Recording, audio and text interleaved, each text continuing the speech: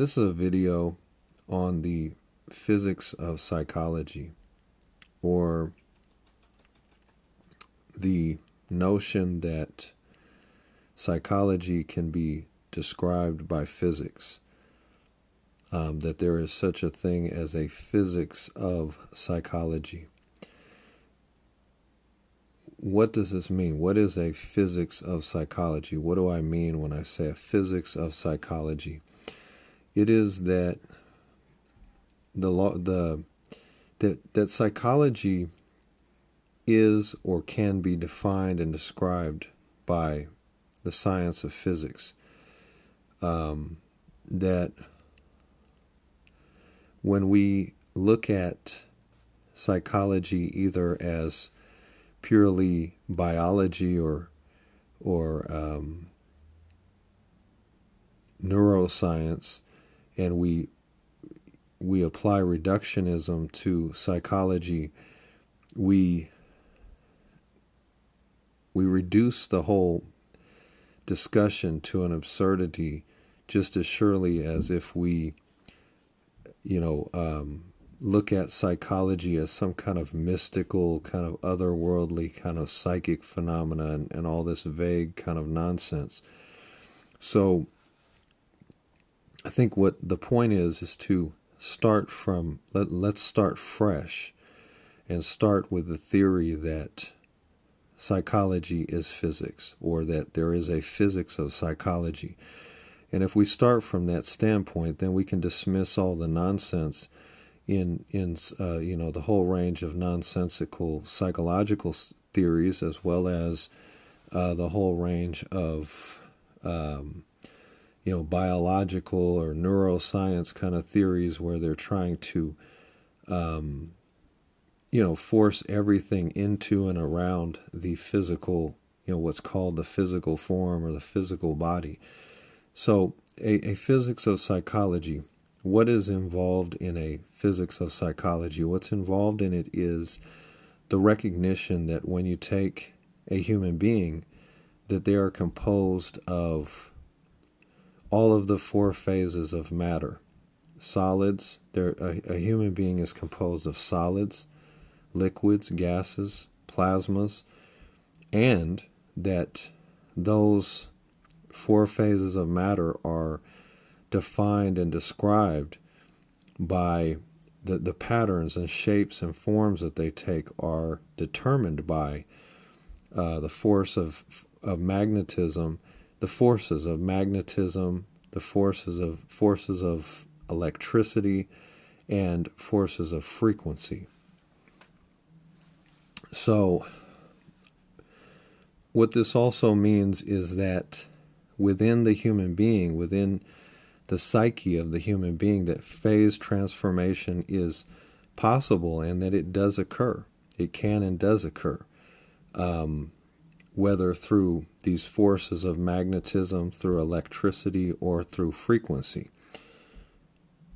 And that likewise, not only does phase transformation occur in the psyche, so in other words, solids can be transformed into liquids, liquids can become gases, and gases plasmas, and the process can go in reverse.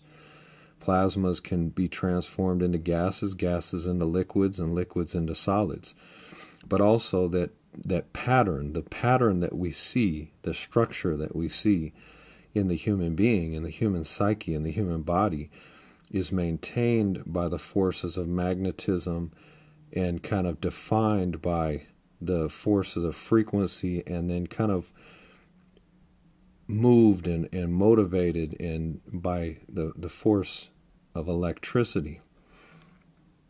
Now, there are basically two polarities, or rather two spins, or to put it another way, the two polarities or the two spins of magnetism define all of the frequencies, electrical currents, plasmas, gases, liquids, and solids of the human being, of the human psyche, and of the physical being of the human being. So magnetism, it's very important to step back and look at magnetism fresh. Magnetism as a single force, essentially, with two polarities, which almost make it like two forces.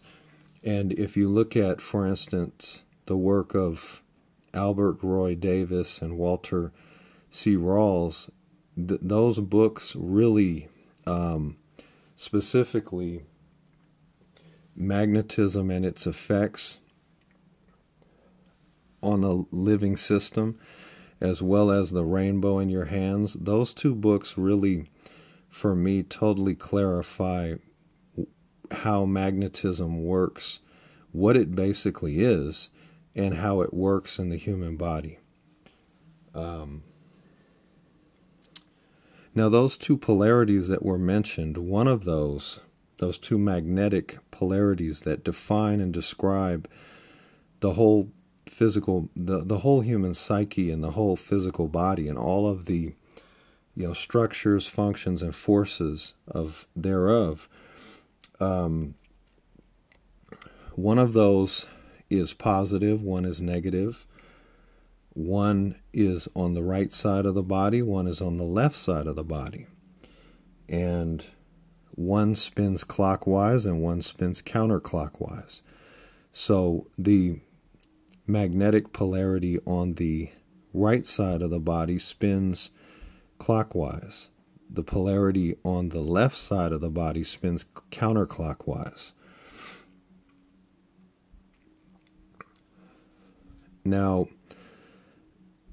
this basic kind of general picture of polarities is something we need to look much more closely at it, but a basic concept that's very useful from the standpoint of healing is the basic understanding that when there's a problem, there's been this theory in healing, so-called alternative healing, that when there's a problem somewhere in your body or your life or your psyche, that there's something wrong with the balance or the harmony of the system. And what that means is that there's a problem in the polarity.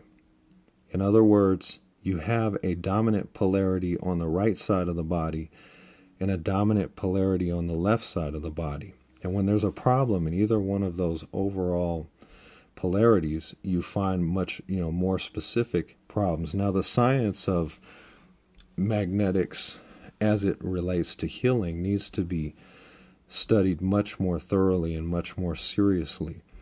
But as a general kind of principle, the way to look at healing is to look at it from the standpoint of polarity and to recognize that the reason that hands-on healing type of approaches and energy healing approaches may not always work consistently or may get inconsistent results is because they're not based on the correct understanding of magnetic polarity. If that principle is understood properly, then the process of healing, the correct way to carry it out for general kind of healing, if not for specific kind of precise kind of healing that's based on science, but a general kind of approach that should be very helpful is to to apply your right hand to the right side of your body and to apply your left hand to the left side of your body, so that when you do healing touch, you don't cross polarities. What you're trying to do is reinforce and strengthen the polarity, the magnetic polarity of your right side of your body by only applying your right hand to the right side of your body and reinforcing and strengthening the left hand polarity of the left side of your body by only applying your left hand to the left side of your body. So I just wanted to do this audio video outline of what a physics of psychology roughly sounds like. I hope it's not too brief or too quick. I just touched on the basic ideas, but hopefully that's helpful. Thanks.